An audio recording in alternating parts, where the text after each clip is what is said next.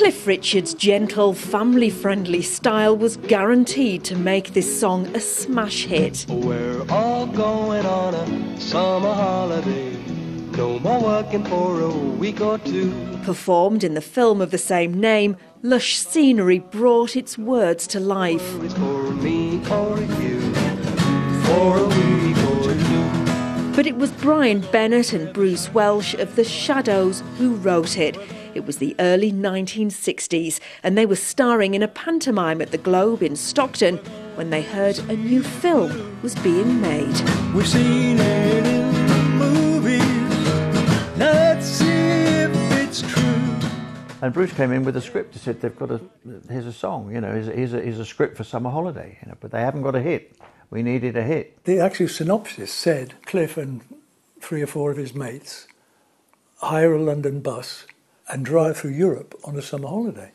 And I thought, well, we're all going on a summer holiday. I mean, it was just so obvious, wasn't it? It was obvious, and I just went straight for, we're going where the sun shines brightly.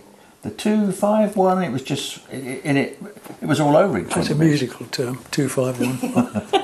I don't know what it means. We're going where the sea is blue.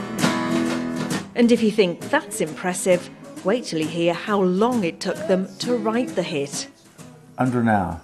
Under an hour? Yeah, because it was simple, because it just fell off the lips easily. Well, we played it to Cliff first, obviously, because he's the governor. And he just liked it, didn't he? He really liked it. Yeah, it also suited his voice. Yeah. Once his voice went on, it was sort of like almost meant to be. The song shot to #1. That was 60 years ago. It crosses generations, doesn't it? I sing it to my children when we go on holiday. How nice is it to know that all these years later? It's fabulous. It's fabulous for us to hear that story. Yeah. That's great to know that. But can you do us a favour next time you sing it? Can you ring the Performing Rights Society and say, we're on the road to Whitby and we're just singing this song?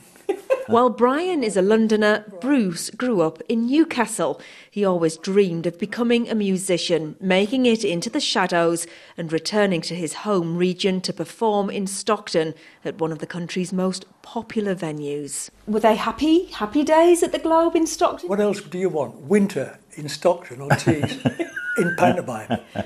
3 weeks over Christmas. Love to the Globe Theatre.